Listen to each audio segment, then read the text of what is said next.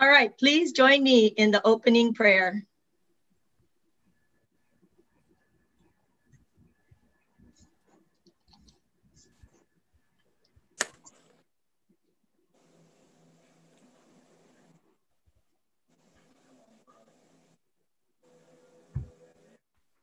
We're going to ask you to all mute yourself while Cynthia reads aloud, but we're waiting for Mark. Okay, there it is. Okay, here we go.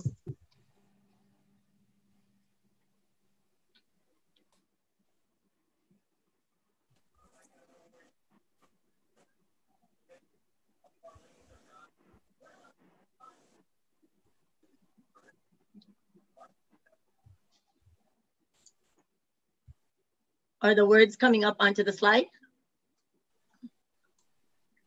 It should. Okay. Cornerstone of our faith, do not abandon us when we fall away from you. You are the true master of the vineyard.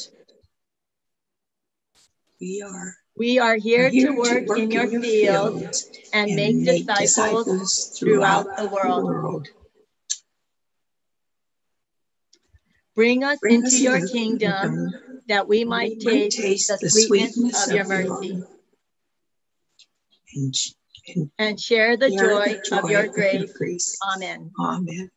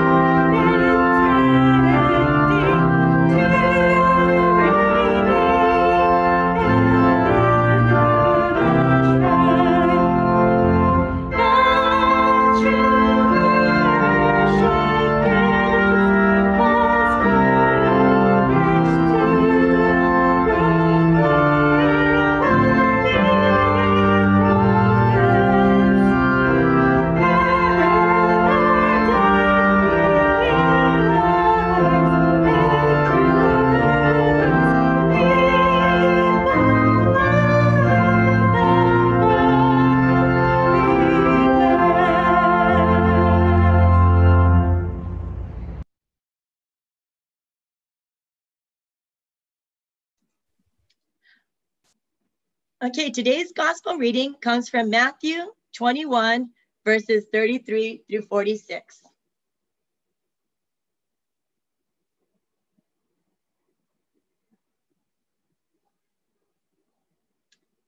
Listen to another parable. There was a landowner who planted a vineyard, put a fence around it, dug a wine press in it, and built a watchtower. Then he leased it to the tenants and went to another country. When the harvest time had come, he sent his slaves to the tenants to collect his produce. But the tenants seized his slaves and beat one, killed another, and another. Again, he sent other slaves more than the first, and they treated them in the same way. Finally, he sent his son to them, saying, "They will respect my son." But when the tenants saw the son, they said to themselves, "This is the heir. Come, let us kill him and get his inheritance." So they seized him, threw him out of the vineyard, and killed him. Now, when the owner of the vineyard comes, what will he do to those tenants? They said to him, "He will put those wretches to a miserable death and lease the vineyard to the other tenants who will give him the produce at the harvest time." Jesus said to them, "Have you never read the scriptures or read in the scriptures? The stone that the builders rejected has become the cornerstone. This was the Lord's doing, and it is amazing in our eyes. Therefore, I tell you, the kingdom of God will be taken away from you and given to a people that produces the fruits of the kingdom. The one who falls on this stone will be broken to pieces, and it will crush anyone on whom it falls." When the chief priests and the Pharisees heard his parables, they realized that he was speaking about them. They wanted to arrest him, but they feared the crowds because they regarded him as a prophet. The word of God for the people of God. Thanks be to God. All right. Well, God works in amazing ways. That's all I could say. In your life, have you ever had an urge to want to try something new outside of your comfort zone, but fear prevented you from doing that? I didn't tell Pastor Sunny this, and I've shared it with Judy, but for the longest time, part of me has always wanted to share a message, not necessarily at church, but anywhere in a group setting. And I think being inspired by hearing others give great messages that would touch people always made me want to be like that person.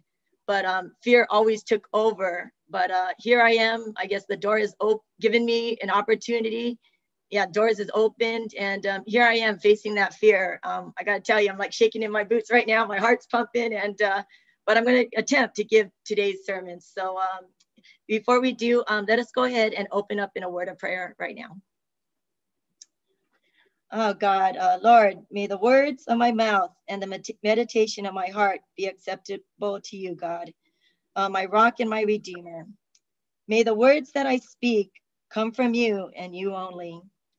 May the enemy not have a part of any of this message this morning. God, I submit to you now and ask that you use me as your instrument to share your word. Open the hearts of your people to receive your word. Thank you, God. In Jesus' name I pray. Amen. Okay. As we read today's scripture, Jesus is telling the parable about a vineyard owner and the wicked tenants. Jesus is sharing this parable because church leaders were questioning his authority.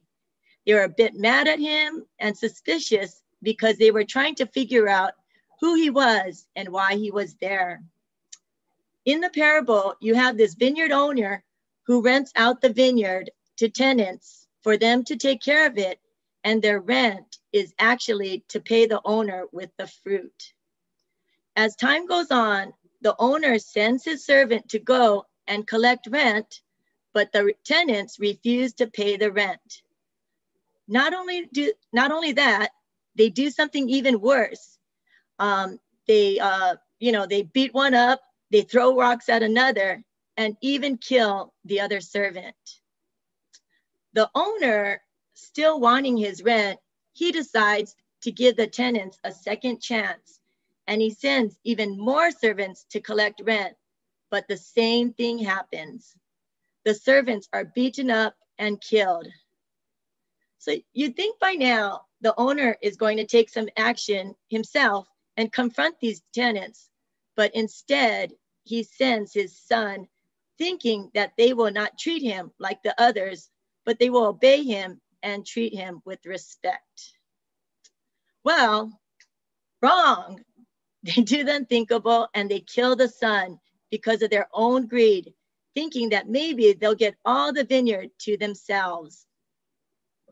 So why would Jesus share this story about a landowner who keeps giving the tenants chance after chance in spite of what they did? At that time, the leaders were upset with Jesus and they were questioning his authority, but he wanted to let them know how God gives them second chances and third chances, and even more than that. In the story, you read that the tenants send his son to go and collect rent, but actually gets killed over it. Now, if you didn't pick up on this, the vineyard owner is compared to God, and the son is compared to Jesus. God sent his son to die on the cross for all of our sins, but how many times do we reject God and keep nailing Jesus to the cross? How many times do we mess up, but God shows his unending love for us and his patience? In this parable, we were to think of ourselves as the tenants if we were to think of ourselves as the tenants in today's time, think about it. God has placed us in the vineyard. He has given us responsibility over things in our lives, and we are to go out and produce fruit, to go out and make disciples of all nations. So in our lives, what does that vineyard look like? For those who work, how can you produce fruit in the workplace vineyard? For those who don't know, I'm a teacher and I've been teaching for 24 years now. And each year I have 180 days to produce fruit with the students I'm responsible for.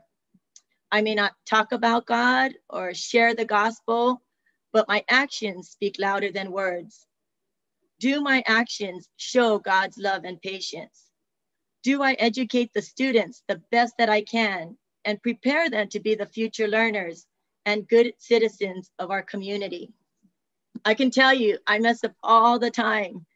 Students, they test our teachers' patience all the time. You can ask Vicki, you can ask Kathy, they're teachers and they're always, students are always testing our patience. But does God give us a second chance and a third chance to make a difference? Absolutely. He reminds me of his love and for me to love my students the way he loves me. So what can you do to produce fruit in your work vineyard? For those who are retired, how do you produce fruit in your vineyard? In my personal life, what's my vineyard? God's given me life and to be responsible over it and to take care of my life. Do I follow his commandments and love thy neighbor as myself? Do I take care of my life the way he wants me to? Do I eat healthy? Do I exercise? Do I live the Christian life that he calls me to do on a daily basis? You know, when I really think about that, I fall so short of God's glory all the time. I mean, people are always telling me, Cynthia, you need to take care of yourself, you know, because you're no good if you're not taking care of yourself. What good are you to others? And when I go astray in my faith, you know, I know God gives me chance after chance to come back to him. He shows his grace, his mercy, and patience all the time. So what does your personal vineyard like, or what does your personal life vineyard look like? How are you producing fruit? I'm in church. All of us here on Zoom have a part of Centenary. Centenary is the vineyard God has placed us in. As the quote unquote tenants, how are we taking care of the Centenary vineyard? Are we like those teachers listening to Jesus, questioning authority, letting our own agendas and pride get in the way of our ministry? Or are we producing fruit? As a church body, are we spending time in God's word and in prayer, asking God to use us to be a light to others and to make disciples? You know, there was a story I was going to share last week, and I don't know why I got shy and I didn't share it, but maybe there's a reason why, because I'm sharing the story now. So 2 weeks ago, you know, I went to a live worship service, and I had shared about this, and the sermon was about being the salt and light of the earth. And in that sermon, the pastor, he mentions how people are questioning themselves. How can they make a difference in the darkest of times as we experience this COVID period? He reminded us that when it's the most darkest, that's when the light shines the most. And if you really think about it, if you're like in a pitch black room with no windows and you lit a candle, that light would be so bright. So he reminded us, even being sheltered at home and this period being the darkest times, we still can be a light and make a difference. And so, you know, it was interesting because that week he ended up going into emergency surgery. And on Facebook, he had shared about the nurse that was working with him, and she wasn't a Christian, and she only been to church once, but somehow God gave him clarity after surgery, and he got in a conversation with her, and got in a conversation with her about God in the hospital room. And, you know, it was crazy, but he said God just gave him clarity, even though he was groggy after his surgery, and she ended up accepting Christ right there in the hospital room. So he really emphasized that we all can be a light and we can produce the fruit in the darkest of times. In church, we talk about being the salt and the light of the world. But are we also encouraging each other through worship? Are we building each other up to equip one another for ministry? If God was to Zoom bomb us right now in the service and say, surprise, I'm here to collect rent, will the fruit we give to him be healthy fruit, or will they be rotten fruit, or will there be no fruit to give him at all? If your answer is healthy fruit, we give praise to God. But if your answer is rotten fruit or no fruit to give, then what can we do to change that, as God gives us a second chance, a third chance, a fourth chance to build his ministry? So I encourage and I challenge all of you to try something new this week to help grow the fruit in the Centenary Vineyard. Call up a friend, you know, pray for them. Join the Wednesday evening prayer meeting at 7 p.m. Let us be a house of prayer that prays for our country, for our community, for our church, for each other. You know, I encourage you to join the Thursday night evening Bible studies with Marilyn Obori, or the Sunday morning Bible studies with Dennis. Let us be a church body studying God's word together. Let us be a church where Centenary's vineyard overflows with fruit. So yeah, I just encourage everyone to think about that. So, you know, we are tenants in God's vineyard, and I challenge you this week to reflect and think about the vineyards God's placed you in your life. What can we do to take responsibility over all the vineyards we have been placed in? You know, we make mistakes all the time. We always fall short of God's glory, But God gives us chance after chance. He's giving us second chance, third chances, fourth chances. He's so patient with us. So if we honor God and not reject him in all the chances he gives us, we will experience an abundance of blessings. We will produce the fruit that he wants to see and collect, and we will build the kingdom that we are responsible for. So thanks be to God. Amen. Amen. Thank you, Cynthia. God has blessed us and blessed you. You have the talent, Cynthia. You could do it again. Nope. And truth be told, Cynthia did not get this assignment until 6 o'clock last night. So she did a marvelous job, and thank you so much. I do have to say, you know, the funny thing is, during the whole midst of yesterday's texting, I don't know, Judy was supposed to do the sermon. I don't know how she got out of this. Yay! So things got twisted around. I was only supposed to be liturgist, so I don't know what happened here, but yeah. But we worked together, and hopefully God was glorified through today's sermon or message and service. Wonderful. Thank you. Let us continue our service with our response hymn, An Outcast Among Outcasts.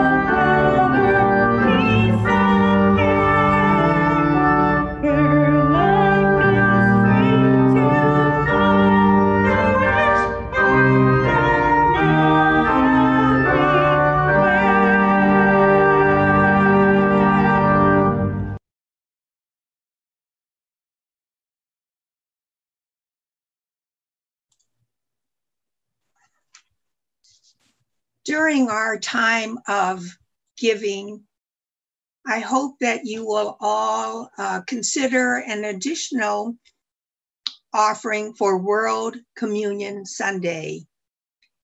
United Methodist Churches observe World Communion Sunday on this first Sunday in October. The observance focuses the attention of the United Methodists on the universal and inclusive nature of the church. Offerings collected in the United Methodist Churches on World Communion Sunday are used to fund scholarships for young scholars and seminarians.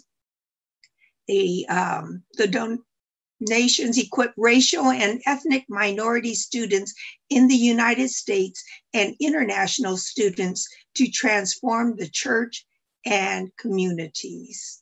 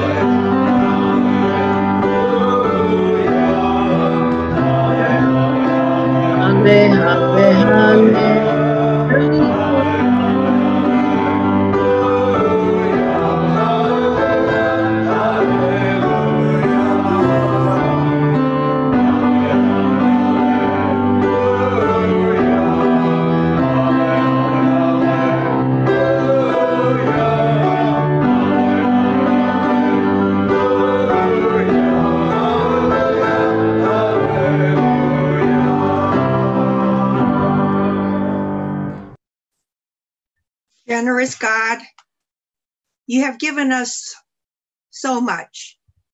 We have offered back such small amounts in return. We have often served you as a part-time follower, giving a fraction of our time and resources to your mission and overwhelming share to our own indulgences. We strive to do better, forgetting what lies behind and straining forward to what lies ahead, pressing on to the goal of serving Christ with all our being. In his name we pray. Amen. And now we will continue during our time of Love Feast. And will you all join me in the prayer when it gets posted?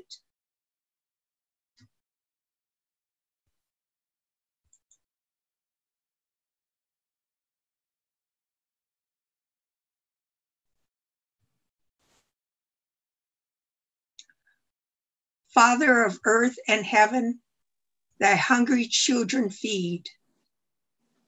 Thy grace be to our spirits given, that true immortal bread. Grant us and all our race in Jesus Christ to prove the sweetness of thy pardoning grace, the manna of thy love. Amen.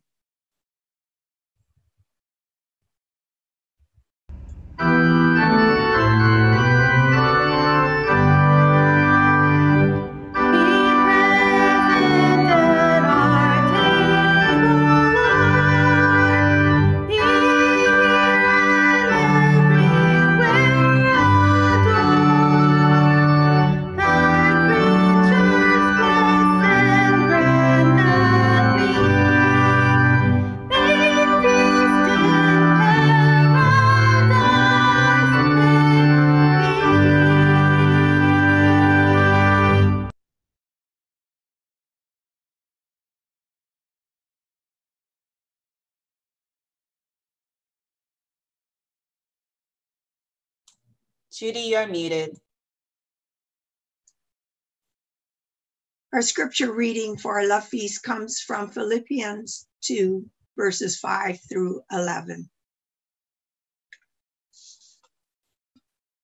Let the same mind be in you that was in Christ Jesus, who, though he was in the form of God, did not regard equality with God as something to be exploited, but emptied himself, taking the form of a slave, being born in human likeness, and being found in human form, he humbled himself and became obedient to the point of death, even death on a cross.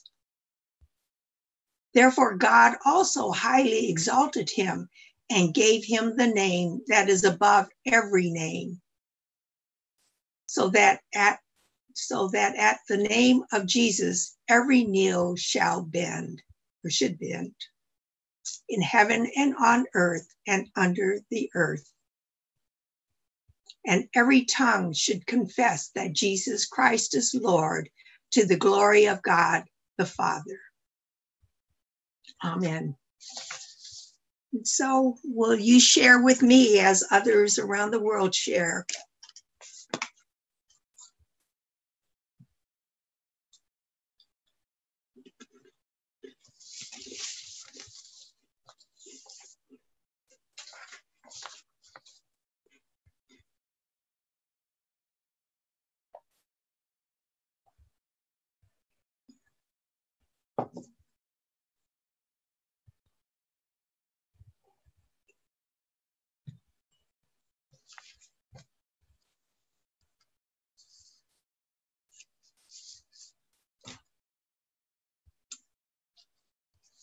Okay, I apologize. I went out of order, but we'll get back on track. Today, we are blessed to have Anne and Angel with us today. Let me just give a quick background, and then Anne could fill in the other parts of it. In partnership with the First United Methodist Church of Los Angeles, Kid City Hope Place was launched in the fall of 2008 as Kid City South Park, an after-school program for children and youth between 6 and 17 years old was started. It has evolved into a year-round program extended to high school and college students. And we are really blessed to have Ann Hawthorne, who is the executive director of Urban Foundation and who has been the leader behind Kid City. And I can't believe it's been a dozen years now, but we have seen the growth of this project, and hallelujah, Ann. And when you unmute your microphone, take it away. Thank you so much, Judy, and thank you everyone for being here. I have to say that Centenary, you know, I do have opportunities to go to various churches and speak about Kid City and so on, but I mean, honestly, I never get filled with so much love as I do when I come to Centenary. I do think this is one of the most incredible churches, and I'm so grateful because we have been able to grow our program at Kid City largely because of Centenary. And, you know, so many of you have contributed in so many different ways and supported our students and welcomed our students to your bazaar in May. And we've come to your church to do different events. I mean, it's really, to me, I feel that Centenary is what a church should be. It's absolutely just the most wonderful experience we've had getting to know you. And I know how deeply some of you reached out during times when we were really afraid for immigrant families. Many of you reached out because of events in your own history that it was just been an extraordinary partnership. And I only just feel sorry that we've really got to do this every year, just come and touch base with you. But anyway, I'm here mainly to introduce Angel, and after Angel speaks, I might, if I have a minute, I'll fill you in on some things happening in our future. But one of the things that has happened more and more with every passing year is the students who've been part of Kid City are circling back around as volunteers, as interns, as mentors, and just they keep coming around. And Angel is one of those people. Angel is a student at UC Riverside, and he's also been an intern. I think this is his third summer. One thing you may not know about Angel, he's a student, I think, in biology. Is that right? Yeah, biology. but also just has an incredible voice and has come to First Church to sing and sings at our events and so on. So just if you ever have a chance, try to get a chance to listen to Angel, because he really is a very gifted vocalist. This summer, Angel helped out with our Splash of LA. And then I was lucky enough to have him for a few hours of his internship, and he's going to talk to you about the care packages that we put together with Carolyn's help. And again, just want to thank everybody who contributed and who helped bring the items together. We were able to get those care packages out to, we're getting them out to 100 students, but I'll let Angel tell you a little bit more about that. And great to see you, everyone. Yeah, thank you, Anne, for introducing me. You're so kind with your words. It really means a lot. I also want to thank all of you guys for having me here today. It was a great experience to wake up and have this experience on a Sunday. So a little bit more background about me and Kid City. And so I joined Kid City my junior year of high school, and they helped me out with my college applications and everything. And then as soon as I got to college and I was able to participate in the internship program, I did so. And so I've been an intern for the past 3 years. And I helped out with Splash of LA the first 2 years, this year as well, but it was a little different considering how everything was online. And so for the past 2 years as well, every year that I've been an intern, I've gotten a college a bag from your guys' church and from Kid City. And so it's meant a lot to me. Most of the time, I just consider it as like a good way of reminding yourself that there's other people rooting for you, like while you're in college, because sometimes you forget, you know, that there's just so many people that are supporting you from corners that you didn't even know were there. And so this year, you know, considering that everything was online, it was, I had it in the back of my mind, like I was wondering if they were going to do the college bags this year again. And it's actually funny because Anne had me doing calls to donors. And so I actually got on the phone with Carolyn, who I got to know a few years back when she would help out with the college bags. And so when I spoke to her and I gave her thanks for her donations to Kid City, I actually asked her like, oh, what ended up happening to the college bags? And she told me that she tried to reach out, but there was just a miscommunication because of the, you know, with the transition to everything being online. And so I helped set that up and we were able to get the college bags out this year. And so, yeah, it was just a great experience. You know, usually I just receive the bags, and then this year I actually got to be on the other side, you know, making them and asking students what exactly they would need for college and stuff. And so that was a great experience.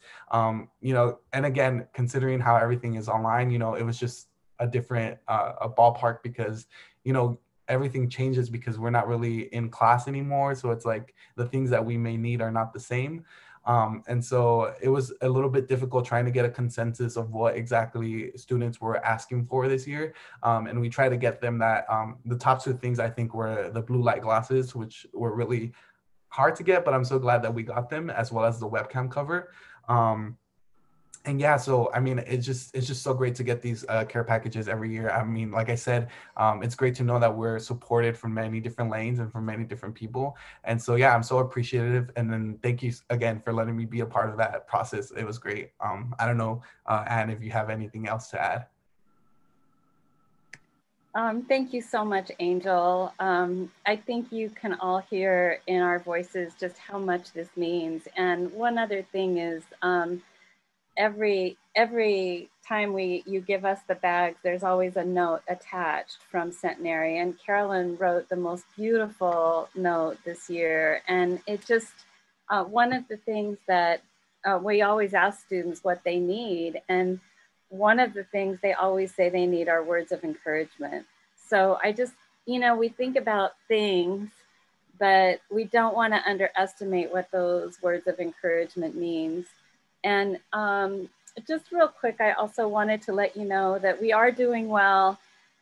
We are struggling a little bit because, as you know, you may know, some of you may know that a large part of our income has come from First United Methodist Church of LA, and like all churches, they're struggling right now. And First Church is struggling quite a lot because they've lost their income from the parking lot that we rent out. I imagine Centenary is going through something similar.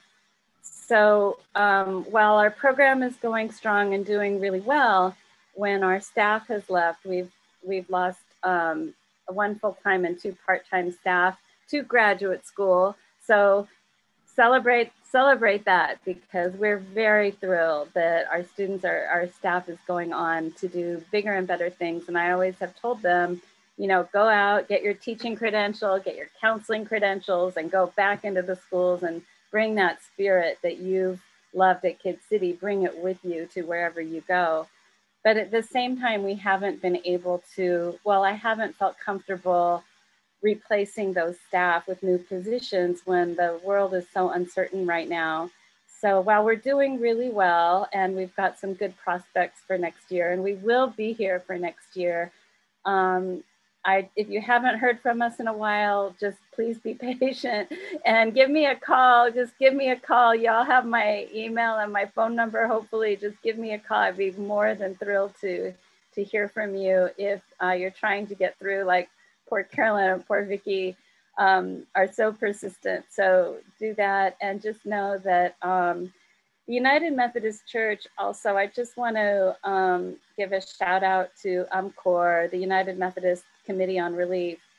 They gave us $25,000 in May to distribute to families and students who were in need. And we were able to help over 100 families with groceries and utility bills and that kind of thing. And that, you know, right now, every little bit helps. And we were just really, really blessed to be able to do that. And we're so grateful for our connection to the United Methodist Church. So I'll stop there and I'll hang around. Thank you all so much for everything. Well, thank you very much.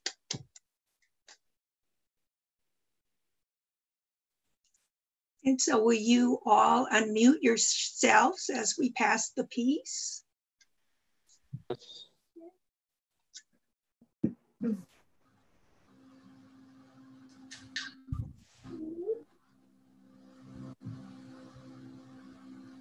Peace of Christ be with you. And also with you. We'll close with our final hymn, Jesus' Hands Were Kind Hands.